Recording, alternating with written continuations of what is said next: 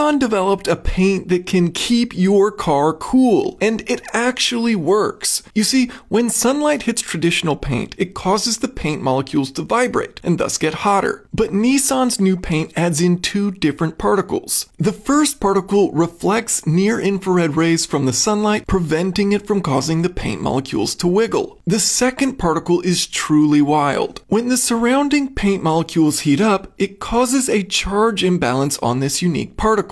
This is unstable, so the charges, shown in red and blue, are attracted to each other to return to a stable state. As these charges move, they radiate electromagnetic waves, which shoot out from the car's surface. Put simply, heat is converted to electromagnetic waves, which then shoot out into space. Even simpler, hot stuff goes pew pew! Car not hot now. Nissan parked two identically colored cars next to each other in the roasting sun, and found the new paint was able to keep the car's surface 12 degrees C cooler, and the car's interior 5 degrees cooler. And they kept the paint's name fun and easy to discuss amongst friends. Say it with me: thermal metamaterial passive radiative cooling paint.